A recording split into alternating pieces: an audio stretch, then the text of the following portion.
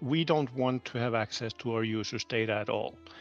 So we're not sending user data to our servers. We are not collecting data. We actually go so far, we don't even collect any telemetrics. People, I have a really cool interview today with Jón von Tetzchner, who's the CEO of Vivaldi. Vivaldi for me has always been an interesting project because I've been a little bit unclear on whether it's technically open source and how privacy and security respecting it is. And so I figured it would be awesome to bring on John to help talk about what Vivaldi's all about, who's their target audience, whether or not they're open source, what the history is with Opera, their whole Mastodon home server, company ownership, business model, Chrome security updates, what's going on iOS, especially in light of the EU stuff. So many things. I mean, it is a great interview that really kind of helped open my eyes a little bit to Vivaldi, but also just the web in general. We do talk about just general problems on the internet. Really good interview. Let's dive right into it. Thanks for coming on, John. We had to really, we had to practice a little bit for how to say your last name. Von Tetzchner. That's pretty good. All right, awesome.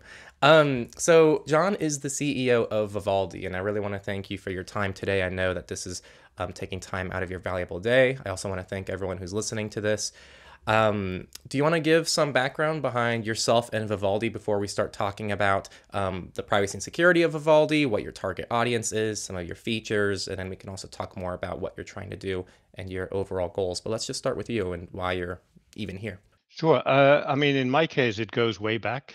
I started working with the web in 1992. I founded my first web browser company in 1995, which was Opera.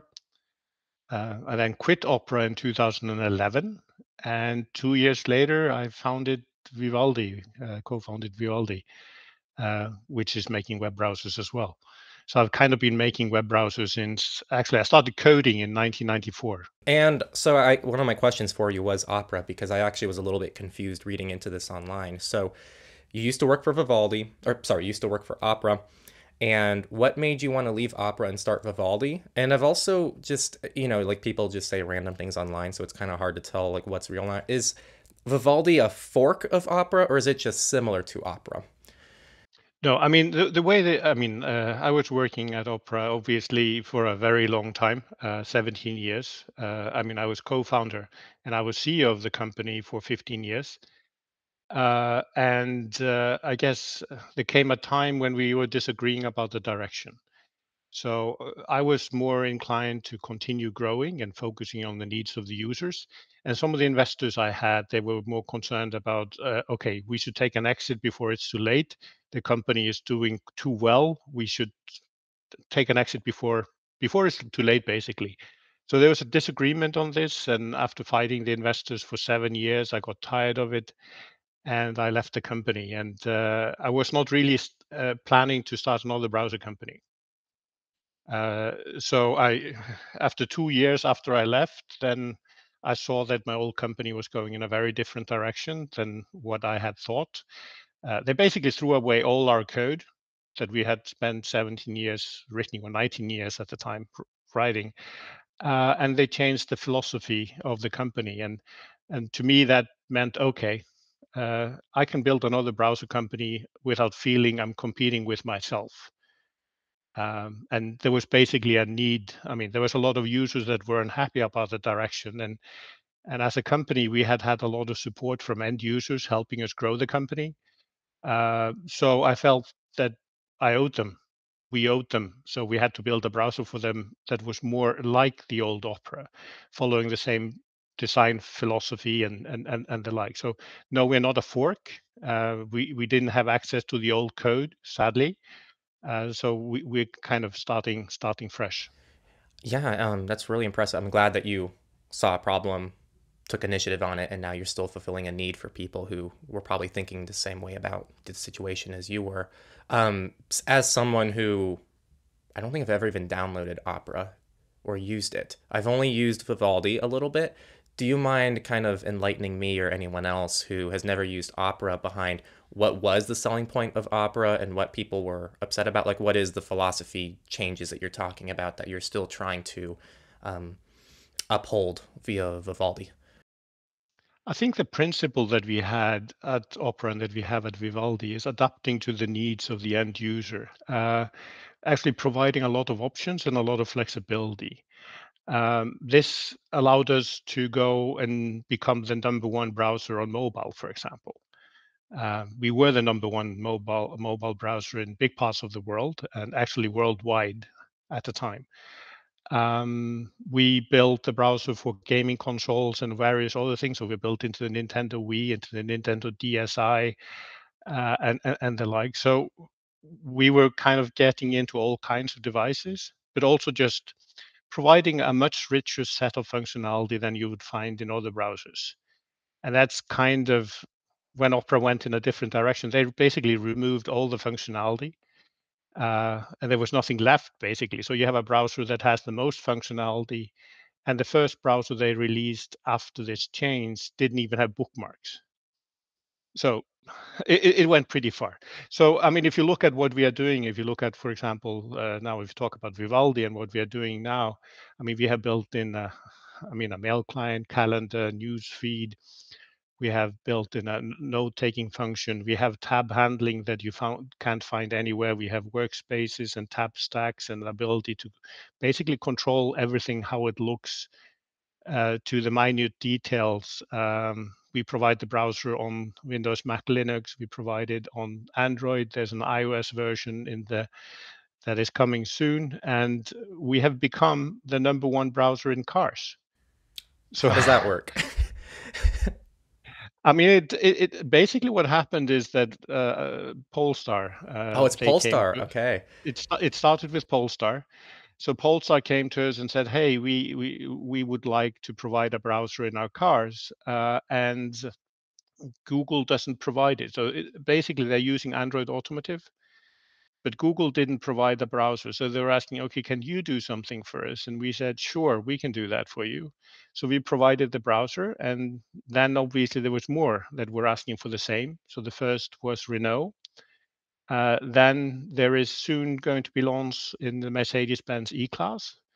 And then there's been an announcement with regards to the Volkswagen Group. The first cars will be some Audis. I think about 7 models that will be launched shortly. So we've taken a market that is pretty fresh. I mean, browsers are not so common in cars yet. And I mean, we're taking the lead there. And this is the kind of thing that we did at Opera, where we took the lead on things like mobile and game controls and the like, where, I mean, mobile sounds obvious today, but I can tell you when we started working with mobile, there was kind of question, who wants to browse on mobile anyway? What date was that? Because this might be before, like I was more active on things. I mean, this is all the way back into, I mean, we started looking at this probably back in like 1999. Oh, okay. So back in the 90s. Yeah, I mean, early days for us, and so basically what was happening is in the Opera days, we had provided the browser for some clamshell computers, some very small Symbian-based computers, and then basically the smartphones started to take off, and we provided the browsers for these smartphones over the time, which was kind of the Symbian-based phones, then the Microsoft-based phones, and the like. And then actually we found a way to provide our browser on just about any phone. We provided a kind of a proxy solution where we ran the browser on the server side and would communicate with with a small application on the phone, which would mean that we could actually browse full web on just about any phone of any size, screen, and the like. It was pretty crazy, but we kind of enabled the internet for a lot of people that otherwise would not have been able to access it, which was a great feeling. That's awesome. Yeah, no, and I was not expecting to talk about cars today either, so that was interesting. I didn't know that Polestar used Vivaldi within um, its infotainment system. That's super awesome. And I guess to kind of summarize, because we've talked a lot about past now, and you're kind of leaning more into Vivaldi maybe more today. I've downloaded Vivaldi, and just as personal, it was a lot for me. But it seems like you have a lot of features and functionality and control. So is that your target audience? What is your target audience for Vivaldi today? Like, who watching this video, if you were to describe the person watching this video that you feel Vivaldi is best for, who is it? Well, I think, I mean, just about anyone can use Vivaldi, but the typical user that goes in our direction is someone that spends hours each day on the internet.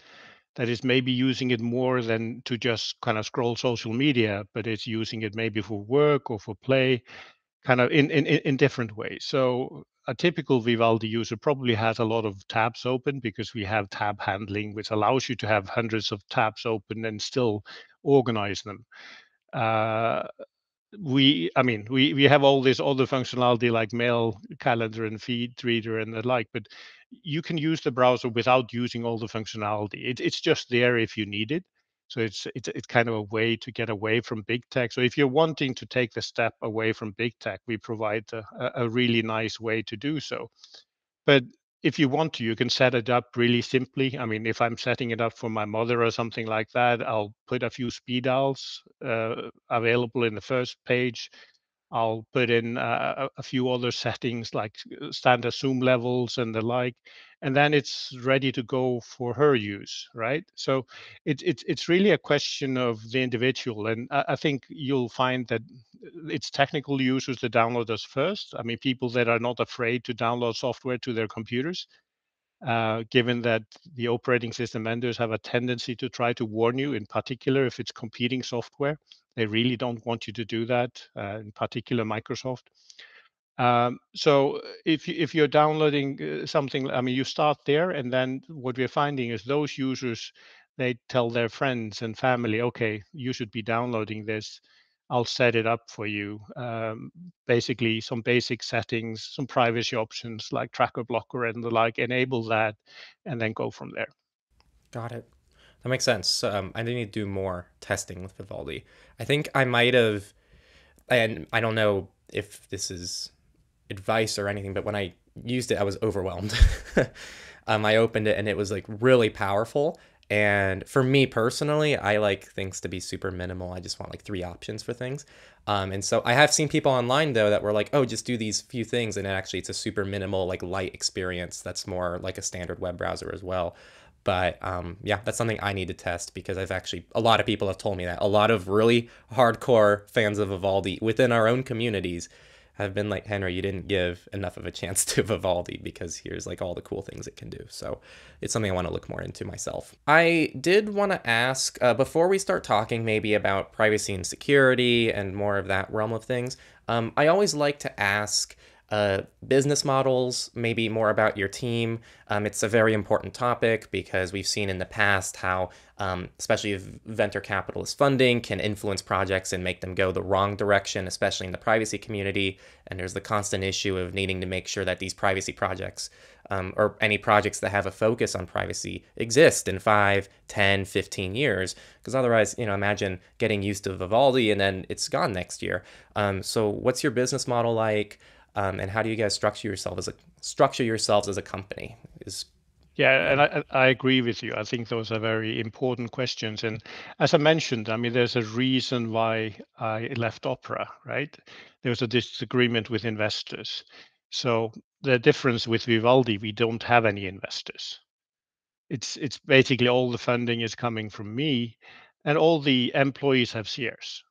So that's kind of how we organize it. It's owned by the employees. When it comes to the business model, it's basically we do deals with search engines and some of the bookmarks. We get some cut if you order through, say, an eBay or an Amazon or a Booking.com or something. So it's basically bookmarks that we include, uh, and they're visual bookmarks, speed dials. So if you utilize those, then we get a little bit of revenue. The revenue we make per user per year is not a lot, but then we don't have a business model where we gather user data in any shape or form. And we've been actually very, very, very clear that we think that's wrong and should actually be banned. Right. And I really appreciate that. That should be a philosophy that's treated more seriously by more browsers. But if I'm not mistaken, because if I don't know if a lot of people think about the fact that their browsers are free. It didn't used to be that way, which I'm sure you could also talk about. Browsers didn't always used to be free. But I'm sure you can comment on this further. But most other browsers also have similar revenue models with search engines and things like bookmarks and any kind of content as well, right? Yeah, it's. I mean, I would say that that's the normal business model for browsers in today. Now, I mean, some of them are also search and search engines and ad companies and the like. So there's a difference there to what extent there is the potential for gathering data and the like, because that's not our model. But yes, it is the normal way for browsers to earn money. You're right. I can talk about the history. I can go all the way back. Yeah, if you really want to. I mean, I'm sure some people would find it fascinating. I mean, if you want to go back to the Netscape days and the like, when Microsoft was wanting to kill Netscape, at the early days of the Opera, we were actually having a CRM model. You would download the browser for free, and then you would pay if you'd like to keep it. And that worked fine. But at the same time, Microsoft was desperate to stop Netscape, which had the same business model as us. So they integrated Internet Explorer into Windows, and then they made it impossible for OEMs to include alternative browsers. And that's kind of, it killed Netscape. Now, interestingly, the Department of Justice went after Microsoft and told them that they needed to stop this. Now, what they did then, I think, is maybe even more monumental in some ways, because what they did, they basically paid OEMs to include the browser. So you had two choices as an OEM. You could get Windows without Internet Explorer, and that would cost one figure, or you would pay less if it included Internet Explorer. So you can say that's the start of crapware. So now, I And mean, now all the and now all it's the Candy Crush computers, Saga. yeah, basically now all the computers are including software that you don't need. But before that time, there was actually a difference between computers, and you might actually select the computer based on the software that was included. Wow. No, I didn't know like that full complete history. And I'm sure other people didn't either. I think, and it's not like I'm purposely tracking our audience, but YouTube does at least try to guesstimate ages, and like our core age range is between like 20 and 30. So I think people on the lower end of that are probably around where I am. That's probably all news to them too. So that's all really good information. So thank you for the insight. To dive more into the privacy and security, which I think is an extension of business models, I think that a lot of people don't make that connection enough, that a lot of times the reason why there's so many privacy issues is actually directly related to finances and business models, because that's what a lot of the modern internet runs on. So how do you ensure the privacy and security of your users? Let's just start there. Regarding just you as Vivaldi, as a company, how do you treat the data first party of your users? Is there any kind of policies you have to protect your own users just from you collecting their own data? Let's not talk about third parties yet. Yeah, I think I mean, for us, that's a very important point, that we don't want to have access to our users' data at all. So we're not sending user data to our servers. We are not collecting data. We actually go so far, we don't even collect any telemetrics, with meaning kind of how you're using the browser. Now, I know some of the guys on the design side wouldn't mind having a little bit of information on how people are using the browser. And I don't necessarily think it's terrible to collect that data. And I think all of our competitors do. But we've just decided, okay, we don't even want that. We just don't want to know what people are doing. Personally, for me, it's a little bit about, okay, instead of looking at statistics, I'd like to just listen to what users have to say and take their advice on how products should be made. So we listen because it's in an individual requirement, and that goes into kind of our adapting to the needs of every individual user, basically taking the input from our users and providing the flexibility that they can get it their way. Now, so it's a way of thinking. So we try to avoid having access to data from our users. This includes things like sync. So when it comes to synchronization, I mean, you may have Vivaldi on multiple devices. You want to synchronize. We synchronize through our servers. We have two passwords. Um, one of them is basically logging into Vivaldi, which you can use for our other services as well, like if you're using our blogs or forums or Vivaldi Social and the like. The other password is the encryption password, which is only on your computer. So it basically means that we won't be able to read your data on our servers, even if we wanted to. And that's kind of how we'd like to keep it, because, yeah, we don't want to have the data. Got it. So you're saying that every user has their own private key for synchronizing between different Vivaldi accounts. Yes. If someone downloads Vivaldi, they don't touch any settings, and they don't open a Vivaldi account, is there little to almost no info? Because you said you don't collect telemetry. So what kind of data is even submitted to Vivaldi from just someone who just doesn't even set up a Vivaldi account? I mean, the only information we get is basically we're counting users. So we would get a ping that allows us to count how many users we have and where in the world they are and more or less hardware. That's the level of information that we get. Got it. And I'm guessing, from what I've been able to tell, that's pretty universal across almost every other browser as well. Yeah, I Except, think, I mean, again, everyone else is collecting users data, while we are just basically the only thing we just want to know how many users we have. right, That's basically it. right. Um, Now regarding third parties, um, have you have you seen privacytests.org? Yes. So broad, and this is why I like to ask people because there's probably a lot more nuance. Because privacytest.org I think is a great resource, but also like all these resources have to have nuance. For example, they say there's no Tor routing in Brave, for example, but Brave has a Tor routing window. It's just not by default utilized, so therefore it fails the test. If you look at privacytest.org, Vivaldi doesn't perform as well as some of the other browsers. So do you mind expanding on some of those maybe those third-party protections and why by default a tool like privacytest would show Vivaldi not performing as well? I'm genuinely asking for myself as well. Actually, it's because it's run by Brave. I mean, the guy that owns it, that owns the site, he works at Brave. Now he tries to say that it's kind of has nothing to do with Brave at all, but he works for Brave. And I think in a way, I mean, if you're working for a competitor in the field and you're putting out a site that is supposed to be independent, I would put the name of the company in big letters on the front page and say, this is who we are, this is what we put out, this is how we compare to our competitors, not, okay, this is an independent test. I'm comparing kind of with the different browsers and the like. So that's, I mean, he chooses to run the test with all security kind of privacy tracker blockers and ad blockers off in Vivaldi. At Vivaldi, we asked you, we want you to decide what it is that you want to have on or off in the beginning. And he chooses then to run all the tests with all those off. So it's pretty crazy. And I've tried to talk to them about this, that this is kind of unethical to do. But I guess they don't think like that. Right. So that's the nuance I was trying to get into. So you're saying the reason why it doesn't perform the same is because they have the tracking protections off for Vivaldi. Yes. Got it. Okay, so that was kind of my assumption because I think earlier for whatever reason I was on the website or something. It's like I think there was something that hinted at you can enable. It might have been on your actual website that was saying you can enable tracking protection, which made it sound like it wasn't on by default, which then kind of answered some of my questions behind why.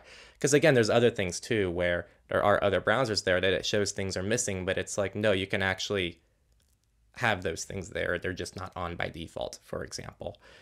Yeah. So that's good to know. Regarding the Chromium dependence, I'm not inherently someone that thinks that just because something's based on Chromium, it's bad or anything like that. I definitely see the arguments that people make about how it could be detrimental in the long run to have a huge monopoly that's based on Chromium, which Google has a lot of control over. But I also understand that it is, in many ways, one of the most sophisticated and one of the best web engines out there, and it's also one of the most compatible on the internet. So, what made you all? Have you always been based on Chromium? Have Do you want to continue staying on Chromium, and why do you continue to use Chromium? Personally, I almost exclusively use Chromium-based browsers because I prefer them. But just for some insight, because I know some people are like staunchly Firefox only. Sure. I mean, obviously, I built a browser from scratch before, right? We did that at Opera. That's the code base that was thrown away after I left the company. Personally, I think it was the best code base of the ones available. I think it's a really an unfortunate thing that it got thrown away, and it was a quality piece of code. But I also then realized how much effort it takes to maintain one. We had 100 people working on that code base to maintain it. Um, and that's one of the things that I was quarreling with the kind of the investors on the like, because they didn't see the value in doing that. I wanted us to put more resources into it. They decided to kill it. So okay, I couldn't use the engine that I wanted to. Then I was basically left with two. It's either Chromium or Gecko. And then it's if you're betting your company on something, because it kind of is a big bet, which engine you would take. Would you take the engine that most everyone else is using, or would you take the engine that only Mozilla more or less is using? And in some ways, I mean, I would be more aligned with Mozilla, but it wasn't a choice that we could take. I mean, it felt that Chromium was the better code base at the time. Mozilla was going through a fairly significant reorg of the code. I think that's a very dangerous time to jump onto it. So we didn't really have a choice. We felt that we had to choose Chromium. And by the way, the way we are using the browser, the user interface on the desktop sites is web based. So we have to kind of the code that we're running on has to be really good. And again, the sandboxing and the like, all of those things matter a lot with regards to ensuring the security of the browser. So we felt that that was the best choice, and I don't really see that. I mean, 10 years later, almost since we made that choice, the feeling is okay. Was the right choice. Sadly, Mozilla has lost some grounds. And some user base, and so Mozilla and Gecko is a smaller part of the market. So and obviously since then Microsoft has jumped on this ship as well. So it feels like this was the right decision given also how things have progressed. Right. A really tough situation, and looking back on it, I'm sure now, especially 10 years later, I'm sure that you're seeing Mozilla kind of not really supporting more web-based things, and dropping some better support for web-based things, which Chromium continues to improve, and also a lot of the sandboxing and security, like you talked about, seem to be stronger on Chromium as well than what Firefox provides. But it just kind of sucks, like it's a sucky situation because you are trying to build a browser, and like you said, you have to make a bet on something so that you can exist in 10 years and feel confident in that. And meanwhile, because everyone's doing that, like it gets worse and worse for Firefox, which is really just a sucky situation, I think, all around. But it sounds like for you that was by far the best thing to do. If I was to make a browser right now, I also don't know why I would make it Gecko based either. It'd be hard to justify that unless it was a very niche use case, not for the intent of necessarily growing a huge user base. Something like Molvad's new browser, it's Gecko based, but it's there to serve a very, very niche specific use case for people who are kind of wanting a Tor browser without routing through Tor, which is extremely niche, all things considered. So I think that was really good stuff. And as someone who loves web-based stuff, like I kind of despise using a lot of Gecko-based browsers. Mm. And I think, I mean, when it comes to, again, when it comes to the user interface and the like, we made this choice to do it web-based. And by the way, which actually means that you can go in and you can kind of debug and do changes to the UI, and that's something that our users are making. And we feel that's a very nice thing to be able to do as a company. And again, it's part of the choices that we made. We wanted to make something that was very flexible. We want our users to be able to tailor it in the best possible way, and this is kind of all part of that. Well, these interviews are unsponsored. We don't get any direct financial incentive from it. Like, sure, there's some ads here, but really what keeps us able to do these independent interviews with so many cool privacy projects is the fact that we are pretty much completely viewer funded, which means that you can support this as well. We are on Patreon, which is probably the best way of supporting us. So if you like these kind of interviews where we dive into things and we're able to do these independently, check us out on Patreon at patreon.com/Techlore. Massively helps us out. And we also have many other support methods like LibraPay, Monero, and we also even have free support methods as well. So if you like what we do here and you like the Techlore Talks podcast and you like hearing from these privacy projects, make sure to support us down below as well. I see a lot about Vivaldi, and I think the main thing I see that prevents at least more of the hardcore people in the privacy community from hopping on is the source code situation. So I wanted to get more insight into that because last I read, Vivaldi is source available. Yeah, I mean the way it works is, so basically we are Chromium based. So any changes to the Chromium code we share. So everything on the C++ side we are sharing. Then when it comes to the web-based interface, there isn't an open license to use that. We have been discussing what to do with that, because in some ways we'd like to be as open as possible, and we actually in some ways even encourage people to make changes to the browser and share their creations, and people are doing that. But I think what you have there, you have the code base, which is C++, and you can go and audit it and have a look at it. At the same time, you can do the same with the HTML code, because the UI, so all the code is readable, but you can't take it and create a competitor. And it's a question of, It's okay, a should licensing we thing. do that? It's a licensing thing more than anything else. Anyone can have a look at it, and we are not going to be kind of, if someone wants to do hacks on the code and the like, they can go and do that, and they do primarily on the user interface code, which is where I would expect people to want to do changes. It's actually easier because it's JavaScript and CSS and HTML. It's easy to go and do those changes, and people do, and you find a number of these mods listed in our forums where people are discussing them. So we have a lot of discussions with users on kind of and a lot of active users doing changes and discussing with us. But again, we haven't provided the license. We are always having discussions on it. Is there a way we could do that where we would feel comfortable? Um, so far, we haven't found a way, but it's it's coming back because there's a lot of people inside the company that would like to go there. Right. And so for someone who's listening to this podcast and, they are, a staunch open source advocate and they want to use Vivaldi, but they can't get over the fact that it's not, I guess, by formal definition, open source. I guess what would you say to them? Because I'm not quite that staunch on the open source boat. I do use some proprietary software. If I have two things and one's open source and they're equivalent more or less in the feature side of things, I'm always going to pick the open source option. But I also like to remember that open source is all about mainly transparency more than anything. And if you're still supplying the source code, I don't see the privacy or security issue with that necessarily. So I guess what are your personal thoughts and what would you say to someone who's like, I can't use Vivaldi because it's not technically open source?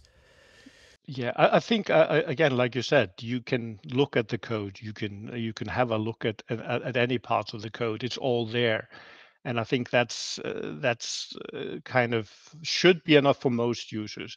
There will be a group of people that will not accept us, and I think it's unfortunate because I do feel that those are the users that probably would feel most at home in Vivaldi in many ways. I mean, we have a very strong support on Linux, so my feeling is that there is a strong kind of tie between us and the Linux community, and a lot of us are Linux fans and the like. And I think there's most Linux users would welcome us, but there's a group of people that because we don't have the right license, then they won't accept us. But then there is the fact that there is the second argument, by the way, and we know about that argument as well. So if we were to open source, there would still be the argument, but you're Chromium. Yep. It's hard to please everyone in the privacy world, which I'm sure you So know. So it's kind of like we wouldn't get everyone even if we were to provide a license. So it's difficult. But I mean, I think people that know us and that have looked into what we are doing and they like what we are doing. And again, I mean, I think a lot of our users, they have this thinking, okay, we trust Vivaldi, but we also verify. And I think that's really what I recommend people to do in general uh, when it comes to any company, whether it's open source or not. Because I mean, you look at open source companies, and they can do bad things just like anyone else. So it's a question of basically trust but verify. And I think that's what you find our users are doing. They like what we are doing, but they will still put on sniffers on the communication to verify that what we are saying about communication with our servers and the like is true. Right. And it's not hard to disprove claims like we only collect the number Sure. of users. That's a very easy thing for anyone who downloads Vivaldi to go ahead and verify. Basically, so I think, I mean, that's what people do. They have a look at how we communicate and the like. Right. And like you said, the code base is public as well, essentially. Yes. Right. Yes. That's really cool. So thank you for adding perspective, and I hope that, I mean, I'm not necessarily doing this interview to sell people on Vivaldi. It's just I like to have people on here so they can share their voice and why they have their product and why they think their product is good. And I do think that some of the criticisms that I see don't make much sense. But like you said, too, it's really hard to please people, because if you went completely open source, people are still going to complain that you're Chromium based. But then even if you move over to, you look at Firefox, people still complain about things that Firefox does as well, which are all, so you just can't please anyone. Everyone, not anyone. Yep. No, we're trying our best, and I think, I mean, what we are doing is, and I think this is where we are unique. We are listening to our users. We are actually putting in features that people are asking for. We're not afraid to put in power user features. And actually, it's been interesting to me is to see after we launched and gradually seeing others putting in some of the same things, right? So, okay, we put in tab stacking, someone else puts in tab stacking. We put in tab tiling, someone else puts in tab tiling. We have panels. Browsers are starting to have panels again. So things like that. So I feel, I mean, even things like being able to take screenshots of pages. I mean, we have the capability to take a screenshot of parts of the page or the whole page, even including things that is invisible. So we put in that functionality, then you'll find that some of our competitors have put in some similar functionality. So this is the way I like it to be. I want us to be ahead of the others. I want us to be the ones that come with the technology, and then, okay, I know we'll be copied, but that's okay because we have plenty of new ideas, and we'll continue kind of moving as quickly as we can. And again, it's about adapting to the individual needs. And I believe this is unique. Everyone else is basically utilizing data to decide what the functionality should be like. While we have decided, okay, we'll listen to users, we'll use our own heads, we'll get the feedback from users. And by the way, as a company, we have volunteers. I mean, we have volunteers helping us test. We have volunteers helping us, and they give us a lot of really good feedback. Some of them really deep dive into issues when we've been struggling with something difficult. They'll help us get through it. They help us translate, and then they even help spread the word. And again, this is the reason why we started Vivaldi, because I felt I owed the people that had done similar things for us at Opera. We had grown the company to be quite sizable through the help of those users, and I felt I owed them. And for me, that's the special thing, is this close relationship we have with our user base. And again, I love the fact that we are kind of making something special for them. I was now on a trip in Japan. We had a user gathering. There were people coming from everywhere in Japan, kind of traveling hours. They were demonstrating very advanced use of Vivaldi. They did it in Japanese, but someone was translating a little bit of kind of, okay, this is roughly what he was saying. There was even one that had made a Vivaldi song. I mean, I don't know. I mean, I feel this is special. If people are doing this for you, and they love your products this much, you have to be doing something right. And that's kind of where I'm coming from. I really want to provide the best possible product for people and listen to their needs. Basically, instead of having investors that are pushing us to, okay, you have to find a new way to kind of get that extra dime, we have people on the other side and inside the company which will rather say, okay, we have to stay on the straight and narrow, and that's really, really important. And that's, I mean, that's how it should be. On the topic of your community, I wanted to ask, you all opened a Mastodon home server not too long ago. So for those listening, Mastodon is federated. It's not like Twitter where you just log in and create an account. With Mastodon, you have to choose a home server, and then everything's federated, so all these different home servers can chat with each other. Do you mind expanding on your decision or why you guys opened the Mastodon home server? Yeah, I mean, in many ways, this starts with ActivityPub. So ActivityPub is a W3C standard for doing basic social networking online. And it's distributed and no one owns it. And that's kind of what we love about it, right? So it's, for me, it's kind of like, okay, the web has been growing. but there's been certain things that have been going in the wrong direction, and it's the closed systems, these social networks in particular. So what we are seeing with Mastodon and with the Fediverse, because it's more than just Mastodon, there is a movement towards a distributed system where there's, again, no one owns the system. There is in most of the systems you find there isn't ads. There's basically very simple algorithms in use that just say, okay, whoever posted last comes at the top of the people that you follow. You're not getting other content into your feeds and the like. And we wanted to support that. So we thought, okay, we can provide a very simple way for any of our users to join.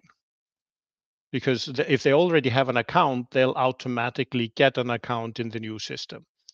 I mean, they have to set up the account, by the way. We don't generate automatically. It's just a very simple sign-on. Because we didn't want to create accounts for everyone, because some people definitely wouldn't like that. So it's still a choice for users if they want to join or not. But it's very easy for them to do that. And we want to support this. And I would like to urge everyone else to do the same, because I think this is, in many ways, it's Elon Musk telling everyone, guys, this is how badly you can run a company. This is how, if someone gets into power here, he can do whatever he wants to do.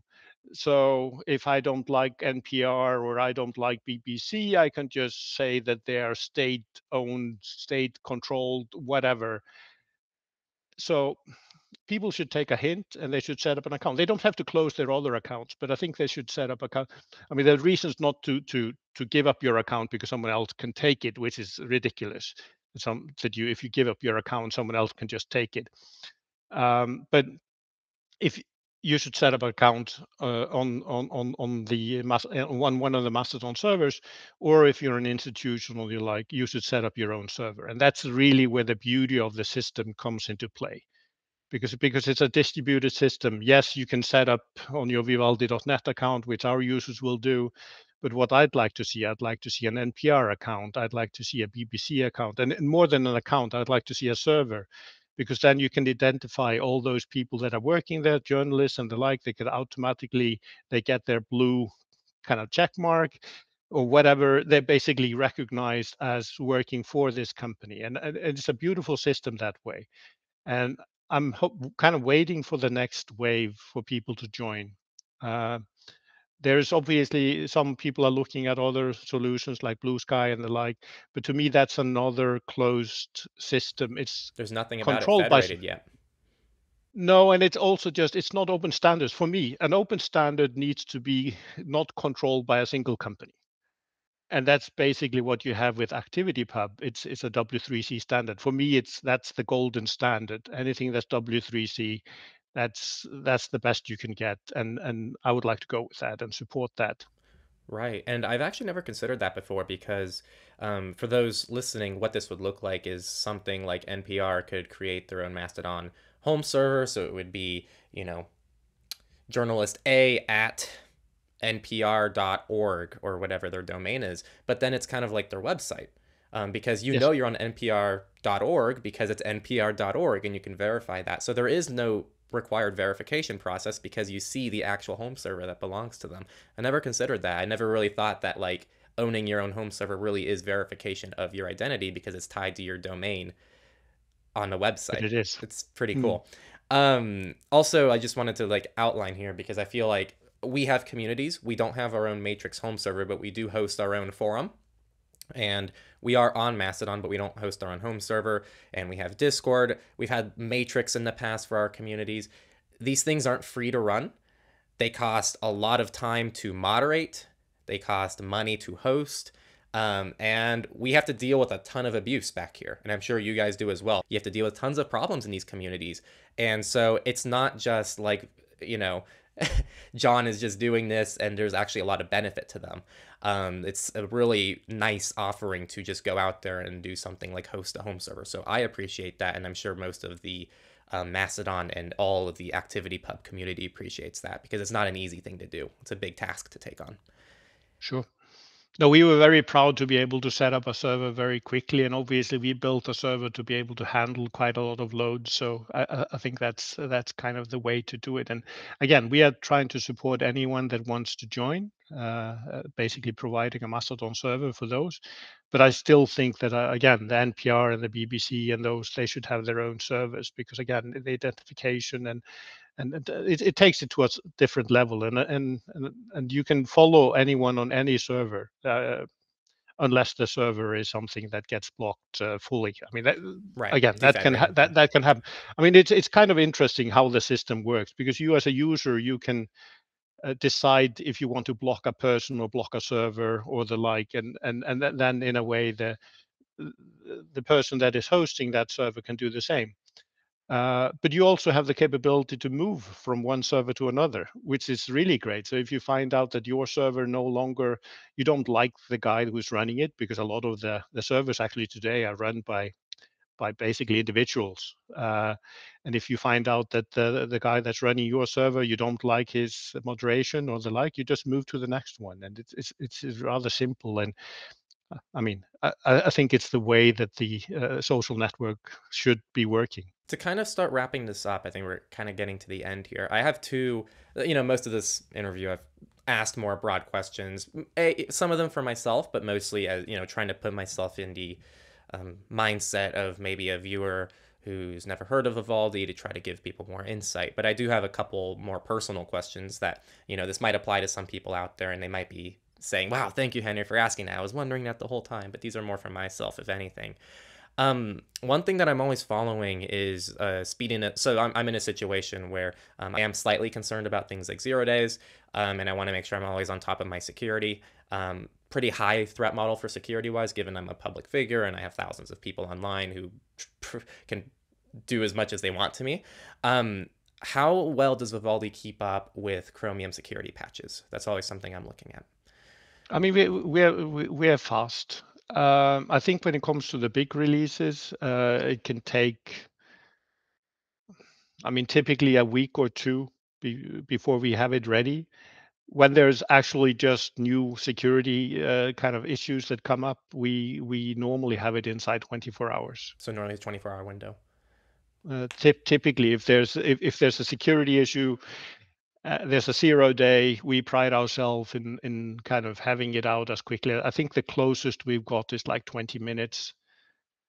And I mean, we have to build this across a lot of platforms and the like. So no, we have very dedicated people. We understand that this is important, and we basically, as soon as there's something reported, I mean, typically we know about it before everyone else, but as soon as anyone posts something, they're saying, okay, there is something happening, you have to do it.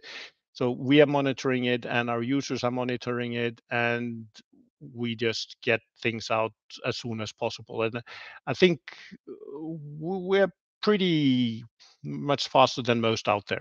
Awesome. Thank you for the insight. And the other thing I wanted to ask, this is more of just prying, because you might not even have an answer here, or I don't know if you're allowed to talk about it. I'm trying to get more information from people. I've actually talked to someone who works on the WebKit team, and they just tell me I can't talk about it. I'm like, which is expected. But now that this whole thing in the EU is going on, and they're planning to drop the WebKit requirement on iOS, are you guys looking at that? Is there anything you can talk about regarding that? I don't know if it's been pretty much confirmed that Google is internally working on Chromium for iOS. So I don't know if you're also kind of on that boat, or if you're planning to stay with WebKit, or if it's way too early to even tell what's going to happen on iOS. Actually, the reason why our iOS version has taken so long is we've been waiting on this to change, to be frank. So there's no iOS Vivaldi? Not Oh, yet, I didn't know that. actually. I didn't know that. Okay, good to know. So we were waiting for, basically, we didn't want to have to do it on WebKit. Eventually, we relented and said, okay, our users really, really want this. They're all asking for it. We can't wait anymore. I mean, it is a question also of resources. We're a small company in comparison to a lot of these guys. So it's a question of where do we put our resources? But we said, okay, we'll put out the iOS version. There's now a test flight available. People are very enthusiastic about that. It's WebKit based. once we are able to do it without using WebKit, our goal would be to offer that. I mean, I'm following pretty closely what's happening with the Digital Markets Act, and I think a lot of people are maybe not realizing how big a deal it is. I think it's, for me, it's the culmination of years where the EU has been dealing with Microsoft, Google, Apple, Facebook, and the like, basically doing things that they shouldn't be doing. And I mean, this goes all the way back to the Netscape days. And by the way, there was a browser choice at a certain time in Europe. That's because of a protest that we at Opera came with. Um, and now this basically push that Apple has to allow other browser engines. There's also the push to allow web applications to be run as I'm native so applications excited for on the that. platform. I don't know. Yes. I don't know if you've seen any of our content, but in like every video, I have to bring up web apps because I just love web app. Everything I do is in the Yeah. web. And by the way, I can tell you, by the way, there's some of the first web apps were the specifications was written by Opera during my time at Opera. That it used to be called widgets, but it was basically web applications in a window. I mean, that's we would particularly focusing on mobile, but also in general. But that's a little bit of a sidestep. But this is something we're excited about. Also, the ability to have multiple app stores, ability to download directly to the phone. I mean, this is just focusing on the iPhone. There is on Windows the basically it's supposed to be equal for the browsers. So if you look at now, you want to install another browser, Microsoft will warn you multiple times on the way that are you sure you don't want to use the Microsoft recommended browser or settings or whatever, and then they provide an update to the operating system and suddenly they've changed the default browser again. So there's a lot of things like this, but for all these companies, the new ruling is that they have to start behaving. Also with Google, I mean, in the past, we've had to deal with both at Opera and at Vivaldi being blocked from using certain services or getting recommendations. Google Docs doesn't work well with your browser. You should consider an upgrade or something like that. So it applies to a lot of the services, and I think it can make a significant difference. And I mean, it's a really good thing. So I think the EU is taking some very important steps. And one of the more important ones, as you mentioned, is the ability to use another browser core. For us, when we are building the browser available for the iOS, I mean, one thing we have to do the user interface in a different way. We would have preferred to use the same browser technology across the platforms. We did run into issues on Android, so we couldn't use web technology for Android for the user interface, not in the way that we had thought we would. And I guess we would have run into the same issues on iOS. But the issue when we're using the core, when we have Chromium, we can modify it. When we have WebKit, we can't. Basically, it's not just, okay, you have to use that code or that code. It's a question of, in the case of the WebKit on iOS, it's a black box. We can't change it. And for certain things, we need to do changes to the core. And obviously, we'd like to be able to look at what it's doing in greater detail. But in particular, for things like tracker blocker and the like, trying to get that black box to do tracker blocking in the best possible way is a significant amount of work. Now, we managed to do it, but it's extra work that we do differently on the Chromium code base where we modify the code to do what we need. So it's those kind of things that make it a lot more difficult. So we are very excited about the ability to be using Chromium directly on iOS as well. Super cool. No, that was a lot of great insight that I haven't heard from anyone yet, actually. So thank you very much for that. And do you think, just personally, that the EU, my concern, I don't know how valid it is. My concern is that, these companies are going to do the bare minimum and start releasing EU only, like these things will only apply to the EU. Do you think that this will apply globally? Apple's not going to want to have a version of iOS for the whole world except the EU where you're still stuck on WebKit? Or do you think they're just going to eventually just open this up to the entire world? I would expect them to open up. I mean, and I also think, by the way, there is a very important clause in the Digital Markets Act, which is the anti-circumvention clause. which basically means if you try to find a way to get around the regulation, you will be fined double. And I mean, we're talking about, as far as I understand, up to 20% of global revenues. So I would hope, I mean, basically, what the EU is trying to let these companies do is to behave. I mean, and I think, I mean, for us as a, I mean, we have been pushing for this comes to things like privacy and the like. I mean, when it comes to the Digital Markets Act, focus a lot on just competition, and we've dealt with competition with these guys for a long time, and I can tell you, they don't play fair, right? So it's basically a question of, okay, in a competitive environment, you have to follow certain rules for the competitive environment to work. But we're going further than that, and I mean, we are pushing for basically reducing the use of data. You might want to have a look at banspying.org. We made a cat video to get our point through. But basically, what we are trying to say, this is outside of the scope of the Digital Markets Act, but what we're trying to say, basically, we would like to see that you can't use user data for other purposes than what you need to provide the service. So let's say you have car data, for example. You can utilize that for the car service, but you can't use it to profile your users. And that's really something that we think should be regulated, and something that we are pushing for as well. So we talked to the EU, and they obviously they know me because I've been talking to them for a long time. No big deal. Um, I mean, we Subtle, again, subtle brag. well, it happens to be some of the same people that actually we talked to when we took the case against Microsoft, which led to the choice screen. So it's for me, I don't like bragging. It's a I question of know. just I'm just teasing. a matter.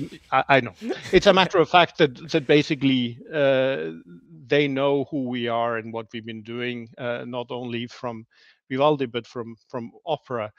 And I think they value our opinion. That doesn't mean that they always go as far as I'd like to see. I've struggled with getting through uh, this ruling on basically not collecting data.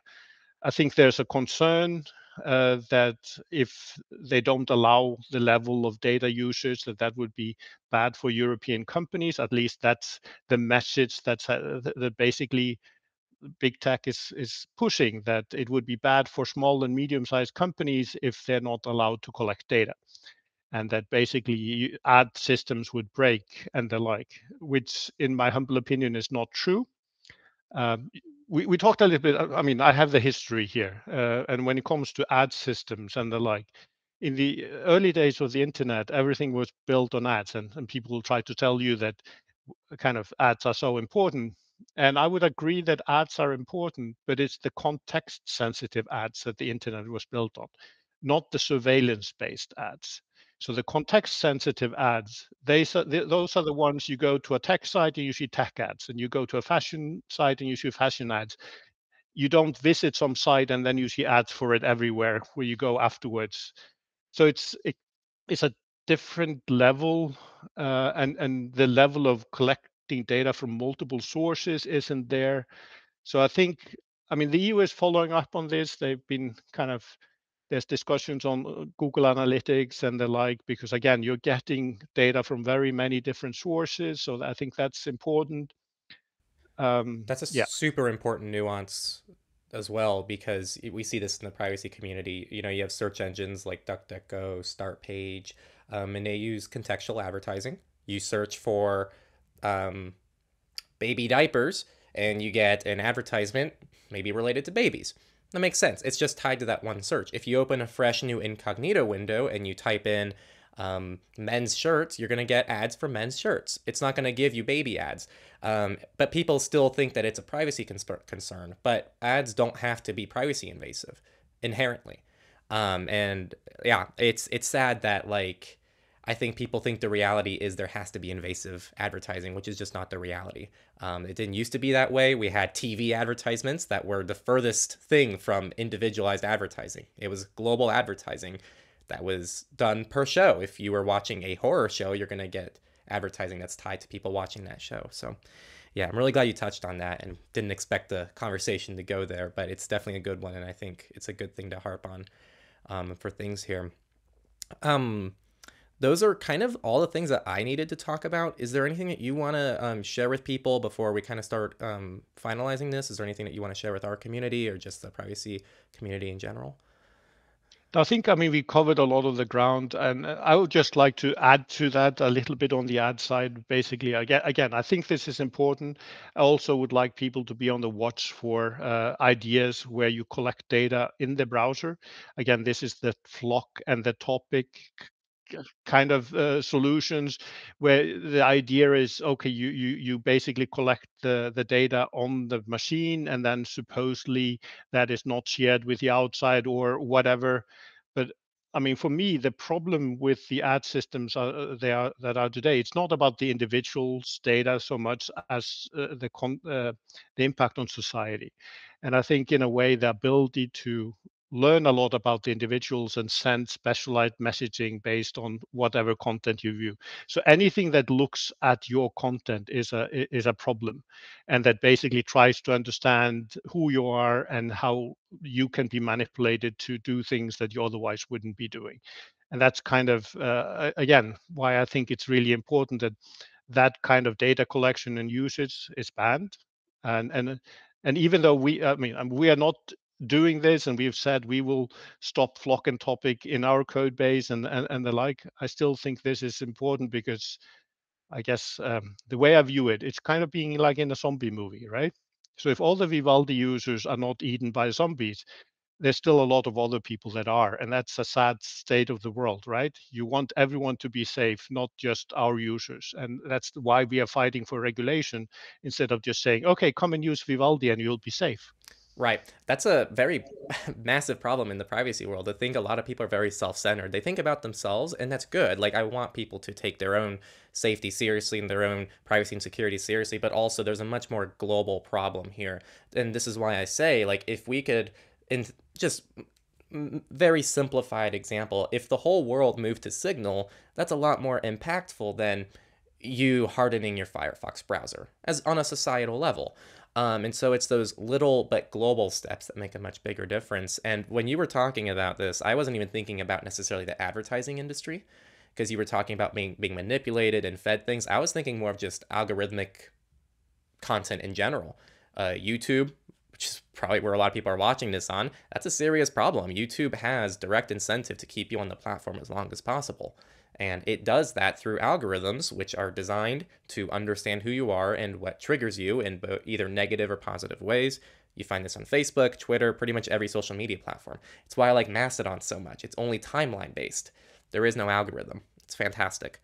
So yeah, it's a very serious issue, and it's one that people don't seem to see a problem with.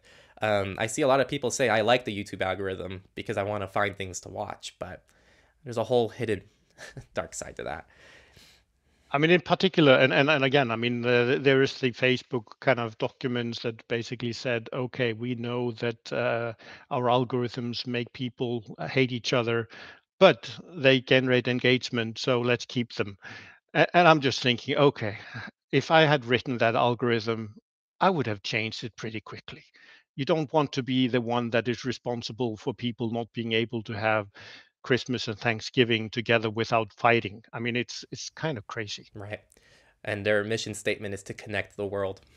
Yes. Well, John, I really appreciate this time here. As someone who I think is overall probably a huge noob to Vivaldi, you really helped me understand the project, and I'm guessing that you really helped a lot of people here understand the project as well. Where can people reach you if they want to reach you, or where can they reach Vivaldi if they want to engage with Vivaldi? Well, I mean, they can reach us on Mastodon. They can reach us on Twitter. They can basically go to vivaldi.com, go to our forums and discuss with us there. We're very active there as well. So plenty of places to reach Vivaldi and yeah, find us. Awesome. Well, thank you so much, John. Cheers. Yeah. Thank you. And with all of that said, I want to thank John for his time in coming on this podcast. I know he's probably very busy, and so it's really awesome that he took time out of his day to share his project and what he does and some of his personal thoughts on the world with all of you. I also want to thank all of you who tuned in and are opening yourselves up to learning things and taking your privacy more seriously is my assumption as to why you're here. But if you're not, make sure that you check out some of our other privacy resources. That's really the main thing we do back here. So if you really like privacy and you want to learn more about privacy and security, we have tons of resources on our website and here on the YouTube channel, as well as the podcast and many other cool things that we work on. Again, these interviews aren't like sponsored or paid for in really any capacity.